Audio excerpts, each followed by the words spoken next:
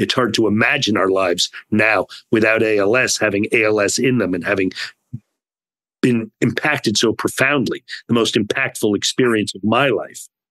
I wish it wasn't so, though. I don't know. It's too cute to say I would trade places with Stacy. She was a better person than I am. First of all, this is my voice. I'm Tim Green, and I have ALS. This podcast is not about ALS or living with disabilities. I don't want you to feel sorry for me. I don't feel sorry for me. I am a father of 5 with a marriage that's lasted for over 33 years. I am a #1 New York Times bestselling author of 41 books, an NFL first-round pick with an 8-year career. I worked on TV for Fox Sports, Good Morning America, Court TV, and Extra. I've hosted BattleBots, A Current Affair, and Find My Family. And I am also a practicing attorney. In this podcast, we're diving into real-life stories. From triumphs to trials, we'll explore the extraordinary in the ordinary. Join me, Tim Green, and my son Troy each week for real conversations, laughter, and insights. Because life is a journey, and everyone's got a story. Prepare for a journey filled with laughter and heartfelt moments as we welcome Jonathan Penner to our podcast. The actor, screenwriter, and survivor icon shares tales that swing from emotional depths to the peaks of fun, offering a glimpse into his life on and off the screen. Our chat with Jonathan is a blend of raw emotion and delightful stories, showcasing his versatility and resilience. Tune in for a conversation that reveals the many layers of a truly captivating personality. My voice in today's episode is powered by 11 Labs. Jonathan Penner, I want to thank you from the bottom of my heart for making time for Troy and I to talk with you. Most people will know you from the Survivor series because of the show's popularity and because you stand out with your Paul Newman eyes, your Cheshire cat smile, your fox-like cunning, and of course, the hat. But you're so much more than the character people have seen on Survivor. Your Hollywood career is nothing if not eclectic. And I know our common bond is from the darkest chapter of your life. So thank you for joining us today. My pleasure. I am excited, humbled to be here with you, and looking forward to having a nice conversation. Thank you for those kind words. When did you first aspire to be an actor? I was very young when I aspired to be an actor. I always had a big, loud voice. And even as a little kid, like 6 or 7, they were like, you should be an actor, because I would walk around with this booming voice. And I was a little guy, little. And so I said, oh, I guess I should be an actor. And I had a big personality, as I'm now talking with my hands all over the place. So since I was 6, I'm going to say, I said, that's a thing to be. And being a lazy person, I never stopped thinking about it. I never said, that's what you thought about when you were 6. I just kept thinking and moved forward. There is a lag in your bio from 1981 when you graduated high school, and in 1989 when you starred in your first film, A Fool and His Money. What were you doing for those 8 years? Chasing girls, mostly. That was my hobby. I mean, I graduated high school. I went to college, which had been a all-girls college until not so very long before, Sarah Lawrence College. And there were a lot of girls there, and I had fun and probably made a fool of myself much of the time. And then I continued wanting to be an actor. I went to London and studied acting for a couple of years. And then I came to New York City and pursued a career as an actor, and got into a film as an actor, as a minor part in a movie called White Palace, and befriended Jason Alexander, who had just filmed, it hadn't even been on the air yet, something called The Seinfeld Chronicles. And he was in this other woman movie with me and a bunch of other people. And he and I became very good friends. And I said, well, I want what you have. I was maybe 27 at this point, something like that. I said, I want what you have, which is a wife and a career. And he said, oh, and he and his wife introduced me to his wife's first cousin, who was Stacy Title. And we fell madly in love. We're married. We're engaged within a year and married within a year after that. And that set the course of my life. So for those 8 years, I pursued acting and looked for the right woman to have in my life.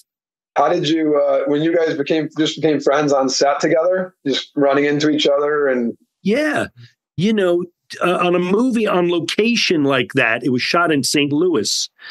You don't know anybody except the other people in the movie. We were staying in a hotel. So, you'd go to work, you'd sit around work when you're not shooting. You want to have a sandwich, you want to read here's a piece of the newspaper, and you start to become friendly with the other folks. And then you go back to the hotel. What are you doing for dinner? You want to hang out? You working out tomorrow? I'm not shooting. Oh yeah, let's go to the gym or let's go to the museum or I don't know. And so he and I actually became quite good friends and still are to this day, very, very close friends, family members now. That's awesome. And your co-star in that film was Sandra Bullock. Do you stay in touch with her? If not, do you ever run into her and say, hello, remember me? I wish I had stayed in touch with her. That you're talking about A Fool and His Money, which we shot as Religion Inc. Religion Incorporated. It was a crazy, very small movie. My first movie. I'm not good in it. I'll admit it. She was great in it. I tried, but I didn't really know what I was doing. And I think it shows if you dig that movie up. But I had fun and we became friends. And then we sort of fell out. She wound up going to LA. I was still a New York actor. I was such an ass. Can I swear on the show? Oh, yeah. I was an asshole. Young actor. Some people who watch me on Survivor think that I have not changed, but that's another story, and we can get into that if you want. But, I trained in London, and I was very snobby about being an actor, okay? This is a true story. I'm not proud of it, but this is the truth. And she said, well, I'm going to L.A., and I'm going to, audition around, and then she got a part.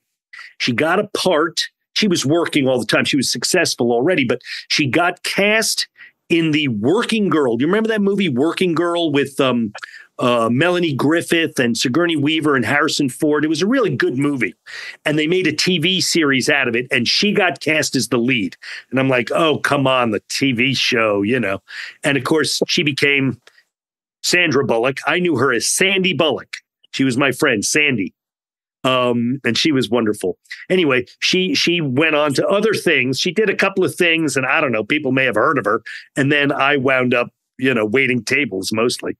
Anyway, that's the story. I wish I'd stayed in touch with Sandy, and I'm sure that she would remember me for better and for worse, but I think for better. And of course, I hope I'm not, I know I'm not telling tales out of school. Her boyfriend or her husband recently passed away from ALS himself. So I know that she has been touched by the disease that unfortunately has brought us together. But I haven't reached out to her. I probably should. I should. Did you ever think to yourself, this is my ticket, my franchise? What about The Naked Truth, a TV series that was highly successful? The Naked Truth was supposed to be the biggest thing that season. It starred Téa Leoni, who is a star, superstar. I got to work with some extraordinary actresses. And that I got that part as the male lead. It really was her show, The Naked Truth. But her character's name was Nora. My character's name was Nick. Nick and Nora were the names of the two characters in the Thin Man series of movies. And we were, coupled romantically on the show. And it was really the part to get that year for a young actor. I was so excited. I still was excited. And it went to series. We had Tom Hanks. did our second episode. We shot the pilot episode. They decided to go to series. The first episode back, which was the second episode, Tom Hanks was our guest star. And we thought that we were absolutely going to go through the roof. And for whatever reason, the show, though it was successful and it ran for a couple of seasons, never quite had the thing that would turn something into Friends or turn it into a show that anybody watching might really have heard of. It was successful. I really thought that I had it made, and it's more than I ever dreamt of to be the male lead on a successful network TV show. But for whatever reason, it didn't quite work out. Taya's done just fine for herself. She seems to be doing okay. Everyone you're around seems to be doing really well, right? Yeah, me too. Yeah. It's been everyone's had a pretty good. It's funny that your early years, a lot of stars, a lot of big names, right? Big names, wonderful performers. And, if folks are interested, I'm sure The Naked Truth is available somewhere. They kept fixing it and trying to figure out why it wasn't working. They put us on a different network. They recast it. I only lasted the first 2 seasons, and they brought on another guy who was essentially me, but a different version of me. They thought, I don't know, and that's okay. They were trying to make it work, and it never quite worked. She, of course, has gone on to a lot of movies, and Madam Secretary was a big hit show for her. So it was great. It was really fun. How about your Academy Award nomination, where you wrote, produced, and starred in the short film Down on the Waterfront? That is quite an accomplishment. Thank you. Yeah, my Stacy and I made that film together. I also starred in it with Jason Alexander. It was extraordinary. That was extraordinary for a young couple. It's based on a simple, true story, and she and I wrote it. And her father, who was a commercial producer, helped us get it produced. And we went to the Academy Awards with it. I mean, it was crazy, it literally was crazy. We didn't win, but we won. I mean, I've been to the Academy Awards. I'm an Academy Award nominee for the rest of my life. I'm in the Academy. No one can ever take that away from me. And it really did launch our career. It really did. So making that film was wonderful. We worked with Ed Asner, who was Lou Grant on the Mary Tyler Moore Show, and everyone's seen him. He was a big, rough, tough kind of guy. And me and Jason and Ed did it together with another friend of ours. And Mike Starr was in it, who people might recognize. And what can I say? I went to the Academy Awards and sat there waiting for them to read my name, and then they read some other idiot's name, and not a bigger idiot than me, just some other guy who'd made a movie. And I'm watching him go down the aisle, and Stacy and I are kind of looking at each other like, oh, well. And then I realized I was literally drenched. I'm in this monkey suit, I'm in a wool tuxedo that I was wearing, and I was sopping wet. I had sweat all the way through the tuxedo. It was, and then I had to sit there in this wet tuxedo for the rest of the night while, other stuff was going on, realizing, oh, well, on to the next one. I guess I didn't win the Academy Award tonight. I'm still waiting to get back to the Academy Awards. Yeah, you'll still get there. You still got plenty of time. When you're working on a project, Jonathan, just each one, do you think this could be the next one that takes you to the Academy Awards? Or does some just feel different when you're working on them? Well, we certainly didn't. Maybe Stacy did, but I didn't think about going to the Academy Awards with that one. And then it took us to the Academy Awards. The Academy Awards is a pretty specific thing. So later in our career, when we made The Bye-Bye Man, for instance, which is a horror movie, I knew I wasn't going to the Academy Awards with that one. There have been a few projects that I've worked on that I said, this might have some life in it beyond straight to streaming, which is, getting anything made as you guys probably know, is really, really hard. It's an incredible accomplishment, and it can't be taken for granted. There are movies that you see that you say, how the hell did this get made? And you say, well, because they they got somebody to get the money, or however it happened. It's very hard to do. Most movies, most scripts never get close to having some financing put behind them, let alone seeing the light of day the way that some of the projects that I've worked on have. So I consider myself very, very lucky, even if I haven't yet been back to the Academy Awards. One of the things my dad told me when I was growing up, for both all of his careers in football and in writing and all that stuff, he used to say that there's a football player out there that's more talented than me who never made it to the NFL. And when I was younger, I'm like, how could that be? You're a first-round draft pick. How could someone be more? And they used to say there's a writer out there that's more talented than me. It's never been published. I'm like, you've got all these books. How could? And then when I got older, you kind of get to see life. Life's funny like that. Yeah, that's so wise, and what a great thing for a dad to teach his son. That it's there's a lot of luck, a lot of hard work. There may be somebody more talented, but there's not going to be somebody working harder, or who wants it more. Or even if as hard as you work and you want it as much as you do, shit happens too. Shit happens, as we all know. So you got to take it with a grain of salt and just press forward as best you can. You have to enjoy the process, right? You have to love what you're doing, whether you get to the Academy Awards or become a best-selling author or not. Tell us about the Survivor experience. How did you invent the character, or is it just you? It's just me.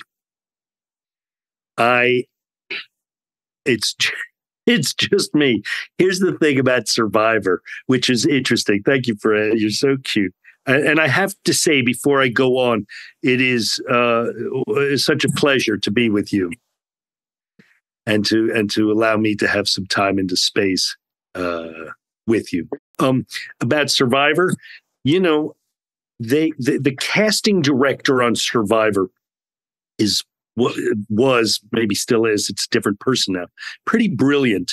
Not that casting me was a brilliant move, but they were brilliant at finding people who would not simply collapse under the strain and the stress, and who would still push on as hard as they could. They really look for folks with a pretty positive attitude, and as well as they need a mix of looks and of ethnicities and of backgrounds and even of ages. But I learned so much about myself playing Survivor. It was very, very humbling, honestly, especially watching myself on Survivor, because it really was just me, just me under duress, just me eating bugs or eating sea slugs, sleeping in the dirt, sleeping with people that the three of us would run away from talking to on a day-to-day basis, but are forced to sit with. Not bad people, just people who would drive you insane. We all have cultivated our lives very, very deliberately to get most of the jerks out of our lives, right? Yeah, maybe in a parking lot somewhere, you got to deal with a jerk, or online at the bank or wherever. But for the most part, if you're a jerk, you're out of my life. And that was not necessarily the case. And I know that I was the jerk for many of those people. They hated me because I looked this way, I talked that way, whatever it was. So they were able to put a mix together of 20 people. I think I played with 20 people and then 18 people who would make for good TV. And the harder it got, the better the TV would get. The harder people would compete, the more aggressive they would become, or the more humble they would become, all of those things. So it's just me, Tim. It's just me out there fighting the good fight and making a bit of an ass of myself some of the time, and making myself proud some of the time too. It was quite extraordinary, actually. Do you think that when you were on the show, because I was watching, I told you I was watching those the clips of you on there, and a lot of times, people felt like you were kind of always scheming and up to something. Looking back on it, when you watch it and think about it, were you actually always trying to stay like a step ahead, or do you think you were just being you and people read too much into it? Or well, both. I mean, I was always thinking, sure, but I wasn't scheming. I mean, I'm a terrible game player. I'm a terrible liar. So, but they always assumed, because I was thinking, I was trying to play the game. I mean, hell, I'm on Survivor. Let's play Survivor, man. Let's mix it up. Let's have some fun. Let's, they assumed, and I'm not stupid. And obviously I can talk and, I'm an animated person. They always assumed there must be more going on than meets the eye. There must be. Yeah. He must be thinking something. I literally had somebody say it was those blue eyes of yours. They were scary. I thought you were always trying to get me. I'm like, trying to get you. That's just trying to stay alive out there, So I really wasn't scheming and went out of my way to try not to lie. I knew that I'd have to do some gameplay, backstabbing, but as I say, I'm a terrible liar and I'm lazy to the degree that I can't remember what lie I told. What did I tell you? It's always easier just to tell the truth because then you can repeat it. Your story holds up if you tell the truth. Right. You don't have to remember what lie I told. So I really am a pretty straightforward person, and I don't think anyone could believe it. They didn't trust it. Yeah, it's funny watching the ebbs and flows of your storyline. It's like everybody loves you, the most trusted guy. Then the next 2 minutes later, everyone's like, "Oh, we got to get Jonathan out of here." But then, lo and behold, before the vote, you start talking, and everyone is back on your side.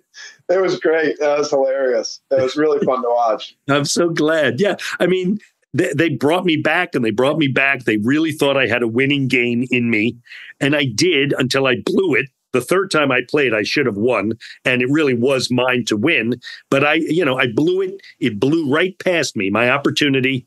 I just plain missed it.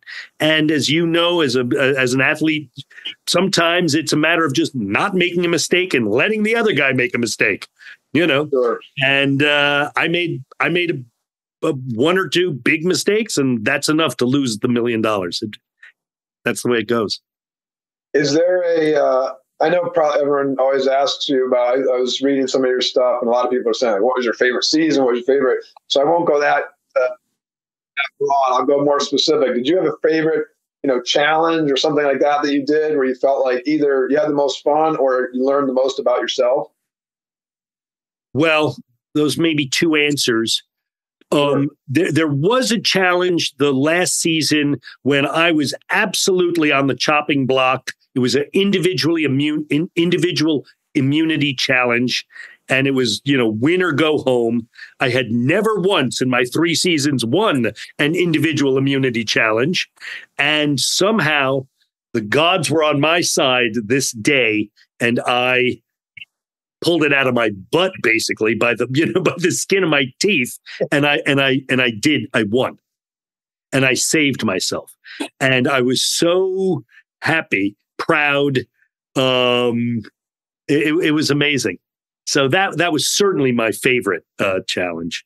One where I learned the most about myself. Well, I got injured in a challenge, and that wound up knocking me out of the game the second time I played. I learned a lot being injured and being in a hospital in Palau, Micronesia, which if you can avoid, I urge you to avoid that experience. But a challenge where I learned about myself, you learn that you can really dig deep. You can go literally, you can stay under the water for an extra couple of seconds. You can run just a couple extra yards further than you think that you could. So that was very, very empowering, actually, many of those things. I'm not an athlete, Tim. I was sort of an athletic kid, and I was in shape as an actor. I worked out a lot and needed to try to stay as fit as I could. And I enjoy working out, but I had never really challenged myself athletically. I never excelled at the game, but I tried not to make a fool of myself too often in the challenges. And that was great to see. Fun.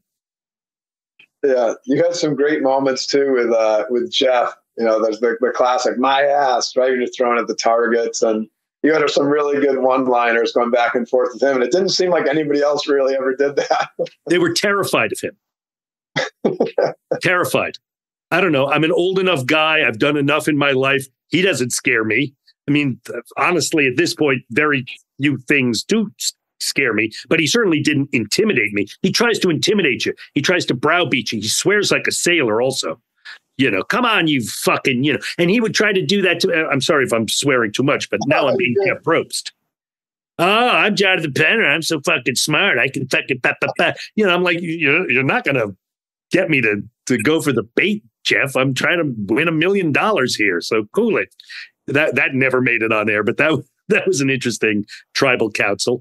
But other people were scared of him. They were scared of offending the producers. I had some idea of how a TV show was put together, which actually helped me certainly every time I played. I said, oh, now they need a plot twist, or now it's time for this to happen or that to happen. And because I understand the basics of story structure, so I understood kind of where we were at in the story of a season, things like that.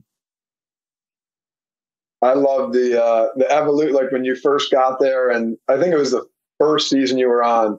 I love that you would go out and catch. This is just like a personal favorite. You're catching like all these fish, and you're like, I'm going to get voted off unless I can show them how valuable I am. You're catching fish, you're getting coconuts, you're getting water, you're building the camp, and then at some point, I might be mixing seasons, but at some point you come back with all these fish, and people are like laying down sleeping. And they're like, oh, we just wanted to rest, and you're like, you're not getting any of the fish today. Yes, I got very, very upset. You get very hangry. You know, the phrase to get hangry. Yeah. And I was much younger, though I was old. I was the old guy then. I'm now the ancient guy on Survivor terms. But I was the old guy on the show at 44 the first time I playing with a bunch of 20-year-olds who were just, I'm here at the spa. Now, they were brilliant. They understood that they were playing with each other, and they didn't want to put targets on their back, or they didn't want to do a lot of different things that I didn't think about, because they were in many ways much more sophisticated about the game than I was. That's the truth. But I also did understand, like, they're going to keep me around long enough if I provide for them, if I take care of them a little bit. But then I got very resentful, like, move your ass, man. I know you, Tim, as a father, was like, yeah, no, you can't spend the day on the couch watching TV and I'm going to feed you. Get your ass up and do your chores, you know? And that's how I felt. Like, who the hell are you guys? What do you think? I'm not your slave. It was humiliating. There's one thing to be humble. There's another thing to be humiliated. And sometimes it's a fine line, you know? You get humiliated and you get very resentful. You can really snap back. I love that moment was I would pause and I was cracking up. I had to pause so I didn't miss the next thing, because you kept going. And at some point you just got sick of it. So it was great. Exactly. At a certain point, you know, it's humiliating. That's the thing. How much crow can you eat? I'd eaten enough. Of course, that's what blew me up out of the show, basically. Then in 2017, in the ultimate collaboration, you and Stacey wrote and produced, and she directed, and you acted in The Bye Bye Man, a horror film that was wildly successful. Yes, 2017 was a big year. We actually made the film. I think we shot it. It came out in January of 2017, and we shot it at the end of 2015, and we spent much of 2016 in what's called post-production, as this show will get a little post-production, editing and doing the music and finding the right release date. It was one of the great fun things that I ever did. Stacey was a brilliant filmmaker, a brilliant person, extraordinary partner. We wrote that movie together. I got the writing credit. She got the directing credit. We did collaborate on everything, although there's no question she directed that movie. But I was there all the time saying, what about, I think we can do better on the close-up. What do you think? Because close-up is kind of crappy. She's like, it is? I'm like, I think it is. Anyway, she let me talk into her ear because she was wonderful. So we had a great time making that. Both of my kids are in that movie. We put as many of our friends in that movie as we could. And in the end, the picture, I urge people, if they're interested in seeing it, I'm close to unrecognizable in my cameo because I shaved my head and had a beard and a mustache like you have, Tim. Watch the unrated director's cut. It's better. Well, we had Faye Dunaway, who's a pain in the ass. We had wonderful people in the movie.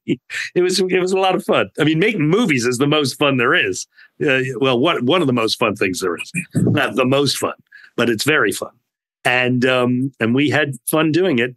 And then the film came out in January of 2017, and Stacey got sick in the summer of 2017. It was a big year. By the end of that year, she had gotten her diagnosis. Yeah, it was incredible. Yeah, it was quite the roller coaster. Some highs and some lows, and just that journey. This is where your story turns dark as the darkest horror film, and where our lives intersect, where Stacey battles with ALS and passes in 2021.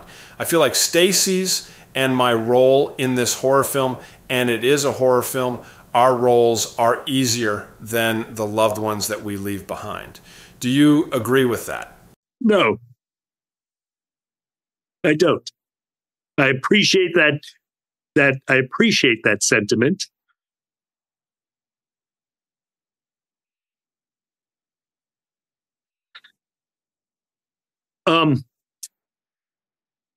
I am here, your loved ones, and I hope you live a long life. I hope you thrive. If you pass away, your loved ones will move on and honor you. I am in pain, of course, from Stacey's passing, my loss of Stacey, the world's loss of Stacey, but I sure wish she was here.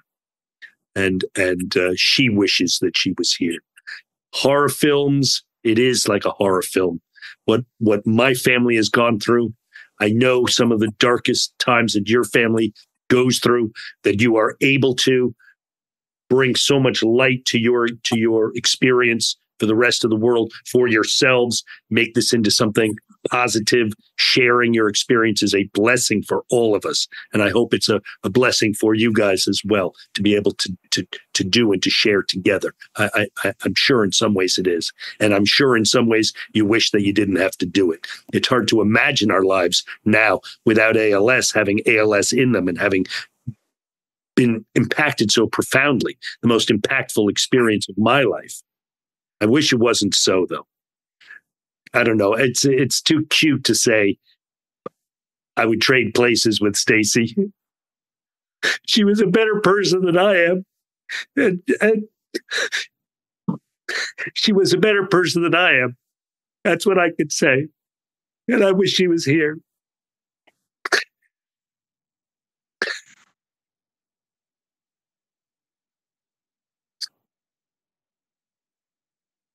Yeah.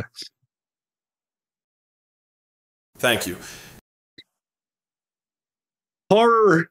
The reason I like horror movies, love horror movies, and think that they're important is because horror is important. Horror is real. Horror is a real emotion. It's a real part of the human existence. And in some ways, my experience, Stacey's experience with horror helped us, prepared us, allowed us to deal with some of the things that actually came at us. We were able to contextualize them. We were able to, I don't want to say enjoy them, but I will say that we were able to be intimate with each other in ways that people who have not experienced horror are intimate. And in that way, it was a gift that I could be with her and give to her in ways that very, very few people, fortunately, get to experience and be with each other. Does that make sense? I know it makes sense to you. Yeah. I think for even somebody who hasn't experienced it, I think basically you guys had a connection that was so far beyond. It was so far beyond the normal, I guess, human connection, right? Through your relationship, but also through your bonding through work and through the horror films, you're able to connect on a deeper level, which I think I say a very similar thing about our family. A lot of us did sports, and that's kind of like a thing we can, because you get knocked down, you get knocked out, you get hurt, right? Whatever it is, and you just have to keep getting back up. And that's something we use. It's probably an analogy we use because of our background, where you guys probably use some more horror films and other things from the business. But yeah, it's hard to explain to people who don't know, but I feel like hopefully people listening I think they'll understand your analogy, but I understand it crystal clear. So yeah, I appreciate you two being vulnerable about it. I know it's a tough subject, but it's real, and you guys are a great voice for ALS and just for people. Yes, thank you. I think that it's important to try to maintain one's vulnerability. It's like when you're in a storm, if you can breathe and just walk, and yeah, you're going to get wet. You're going to get wet anyway, but it's a lot easier to let the wind kind of blow through you and not try to fight it. Something in horror is, and this is almost a horror phrase, right? And one of the things that a lot of horror movies are about, it's a little off subject, but repression of emotion, of trauma, of rage, repressing that, ignoring it, pretending it's not there, it's not affecting me, whatever. It comes out in other ways. And there are famous stories of Dr. Jekyll and Mr. Hyde or stuff like that, And so I try not to repress the emotions that come out. Obviously, I'm still raw. And in some ways, I hope I'm always raw when I think about Stacy and how I feel about her and what we went through and what she went through. I hope I'm never, oh yeah, that happened a long time ago, and yeah, that was terrible. It's still very, very visceral, and for me, and maybe people can understand that. I'm sure they can. Of course, they can. Yeah, no, it's beautiful. It's not. I don't think it's anything to be ashamed of or embarrassed of at all. I totally agree with you. I think it's amazing to have those memories so close. You can tell how close they are to you by just how quickly even when you talk about Stacy, you have a different look in your whole face, whether it's happy or sad, you have a different, it's like she's still there with you, it's beautiful to see. Thank you. She was an extraordinary person. Extraordinary. And my person, my person. My Christian faith has been my strength and has given me my grit during this time. I know you are Jewish. Did your religion help you make any sense of this tragedy? It's a great question. I'm not truly a religious person. I was raised as a Jewish person, more culturally. My mother was a Holocaust survivor. If I went to services, they were Jewish services at a temple or a synagogue. But and excuse me, I'm sorry, I'm like blowing my nose. No problem. What I want to think of how to put this so that it's helpful and true. I came to believe that heaven is real and that we are enjoying it right now. The word that you want to use is heaven. I'll use that word. I brought it up. I know that Stacy cherished, as I'm sure you do, both of you, every minute, every second, as hard as they were, and they were hard. this was where she wanted to be, where she had arrived, where she tried to enjoy, that she was surrounded by family, friends, loved ones, the sunshine on her face, the music, the work that she continued to do, making herself a voice for ALS. So the religious background, the faith that we had, was in trying to understand our world and being human as much as possible. That's kind of what our educations were both about, Stacy and me, really trying to grapple with what it is to be human in this tiny speck of time that we have. And in some ways, you and Stacy, other folks battling this disease and others who know that we all know that time is finite. Our time is finite together. What happens after that, we don't know. But we know that this amount of time is finite, and what are we going to do with it? How are we going to be of service? How are we going to be as present and as holy as possible, as creative and godlike as we can be? And I really got in touch with a lot of that stuff. That being creative, being as godlike as possible, is kind of the best thing that we can do with our time, however much time we have. I don't know if that's the answer that I have. Yeah, no, that's great. That makes a lot of sense. So, Jonathan, we talked a lot about the past and Survivor and the TV shows and running into the different people you've run into in your career. What's exciting you about the future? What are you looking forward to? Well, I have a number of projects, and I am seeing somebody, which is wonderful. Life has gone on for me. Very different kind of person than Stacy, but a wonderful person who respects that.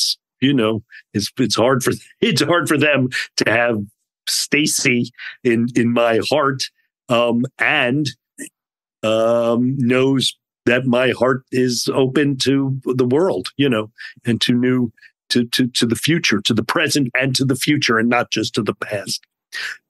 I am working on a project that I don't think I can talk about because it hasn't happened yet. Developing a new immersive horror event, which is really cool. Something that's never been done before. When it happens, I'll be happy to tell you about it and promote it. And I'm working at the Tribeca Film Festival, showing horror and genre movies in something called Escape from Tribeca. We're in our second year now, and I program movies, old movies and new movies, bring lectures and panels, parties, things like that, so that horror fans and genre fans in New York from around the world can come to New York City in June and see some really, really groovy stuff. It's a great, great party, Tribeca Festival. And it's 11 days from June 5th till June 17th. I'll be there every day. And if you're interested, I don't know how we put that link, but go to Escape from Tribeca or TribecaFilm.com and you'll find it. Okay. Please come, everybody. You guys for sure.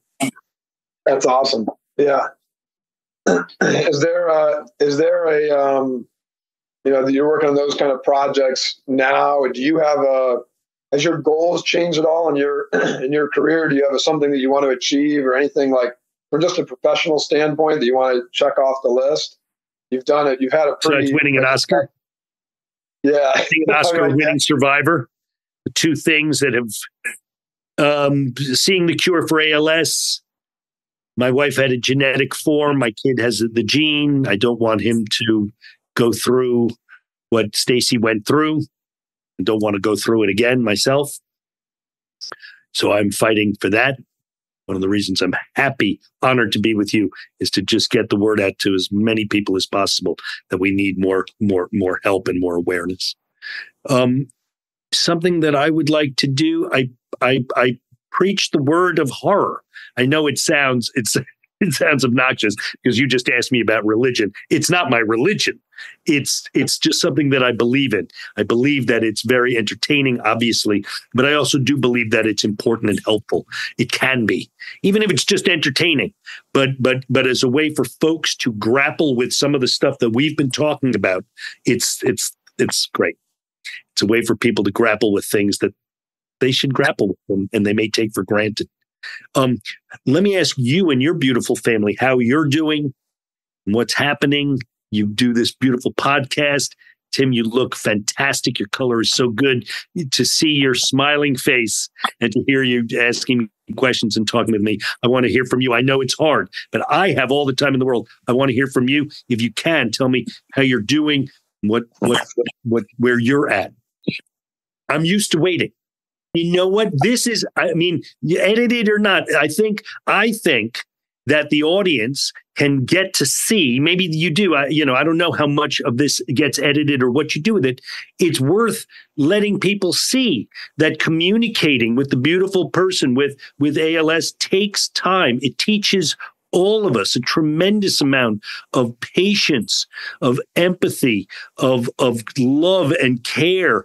And you just sit with the person and let them communicate with you. But Jonathan, I think it's a really good point.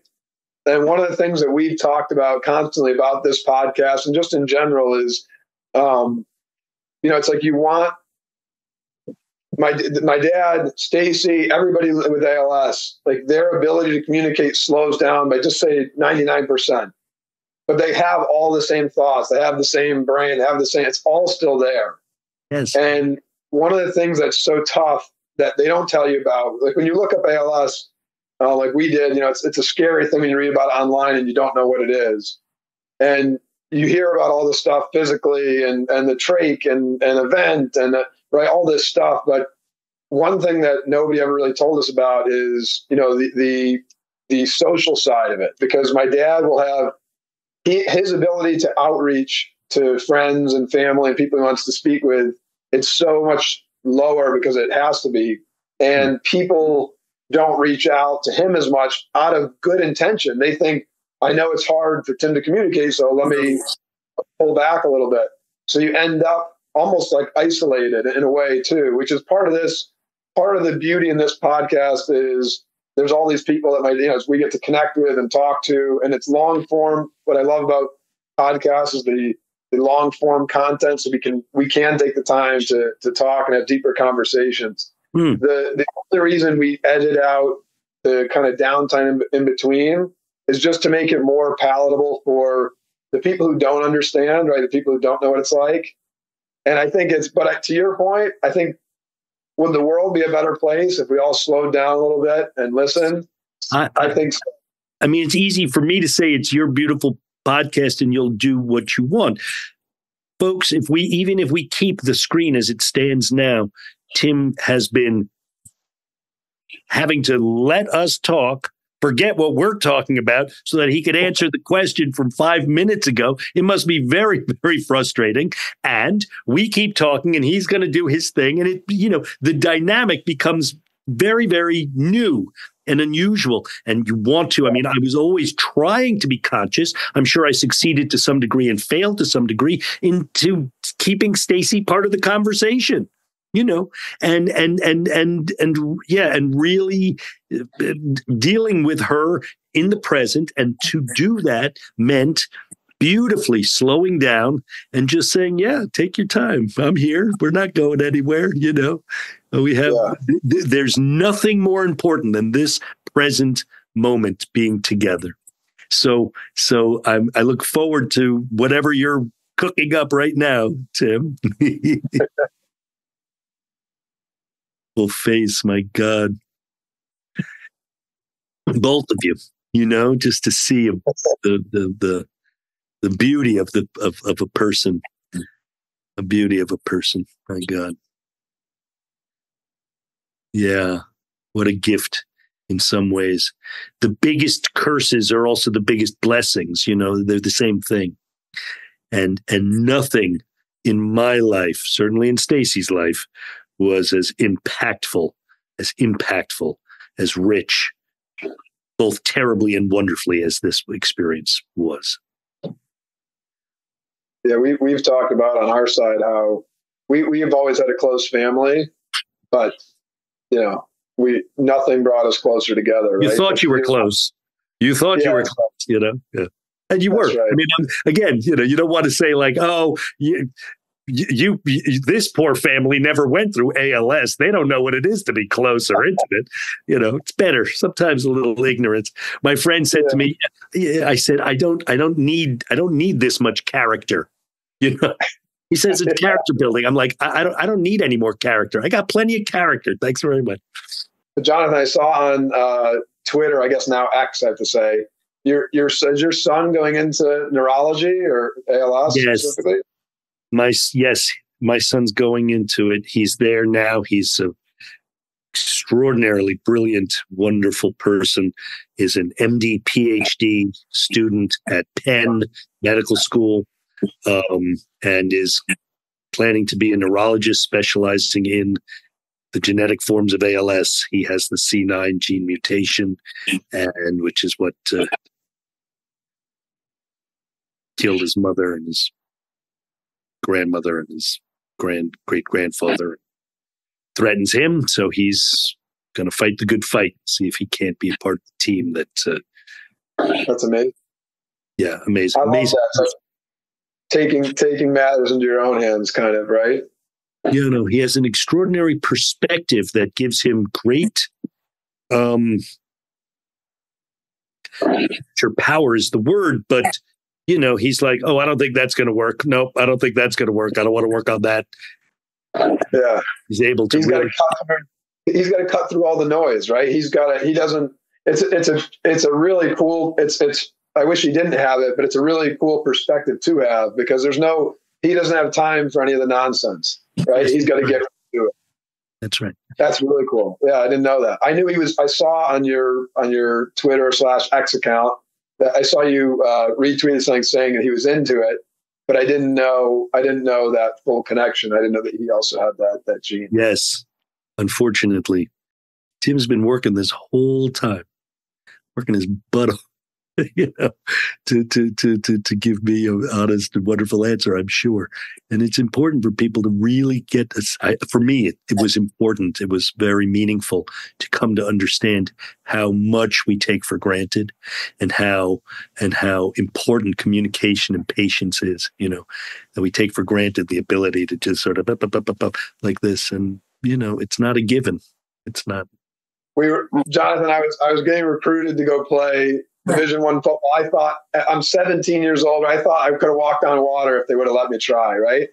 And I show up at the college of UCF down in Orlando, and it's like this big school, it's big time football. I walked in again, testosterone's out my ears, and the receptionist is like sitting there. She's a really old woman. She ended up being a really sweet old lady, but she's typing on her keyboard and doesn't even look up at me. I'm like, hey, I'm Troy Green. I'm here to see Coach. And she looks up at me and she goes like this. She takes her glasses off. She goes, "You're not as handsome as your daddy." Puts her glasses back on and starts typing. Good. Don't cut that out. I said, I get that a lot. Yeah, so you don't have to worry about that. Yeah. I love that story. She was probably our age. Tim, she was probably our age at that time, right? I was this really old lady, She was 52 years old. Yeah. When you're 17, 52 is like Methuselah. Yeah. How old's your dad? How old are you now? Well, I know you're answering. He just turned 60 in December. Yeah. So I like to give him a hard time. Birthday. He's officially old.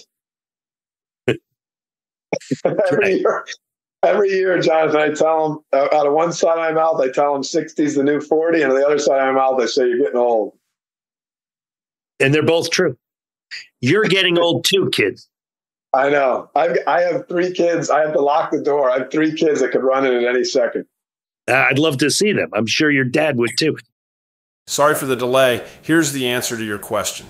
I am strong, and my strength, as I said, comes from my Christian faith. I look at my disease as a second chance to focus on what is most important in this life. To love your God with all your heart and love your neighbor as yourself, which are the words of Jesus Christ. He says many more brilliantly kind things that I try to follow. And I believe that the greatest gift from God, besides his mercy and his Son, is family. And I treasure my family more than ever before. We have a saying among us, I love you forever and infinity. And lately, that's taken on a new meaning. So that's a gift. Thank you for that beautiful answer. Thank you. Thank you for your heart and your mind and your incredible spirit. I thank you.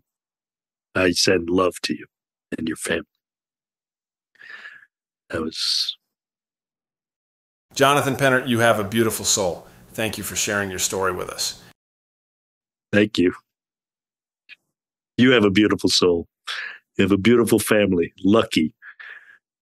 Luck runs both ways, but you are a lucky man. You are alive, more alive maybe than anyone has ever been, as alive as anyone has ever been, certainly. Jonathan, thanks so much for the time today and joining us here for the stories, the highs and the lows. I think we had some tears and we had some laughs. We had everything in between, which is beautiful.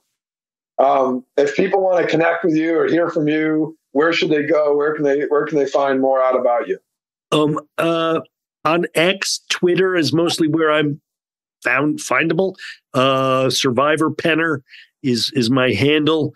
I'd be happy to, be in touch with anyone. I so appreciate it and this opportunity to meet you really in a more profound, deeper way. We've been in touch a little bit, but it really has been a pleasure. And if we can spread the word on kindness, whatever your religion, and I so respect your insights and your output, that's all we can do. What a beautiful, beautiful afternoon I've had. Thank you so much. Barclay Damon LLP is proud to be the law firm sponsor of Tim Green's podcast, Nothing Left Unsaid. For more on Barclay Damon's team of nearly 300 attorneys with regional, national, and global reach from our offices across the northeastern U.S., Washington, D.C., and Toronto, go to barclaydamon.com. I want to thank my partners at Barclay Damon for supporting this podcast, and of course 11 Labs for their incredible technology. If you liked today's episode, a free way to support the podcast is to subscribe and share it with friends. Thank you.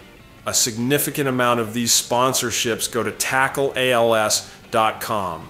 For cutting-edge ALS research at Massachusetts General Hospital, if you want to make a contribution, go to tackleals.com.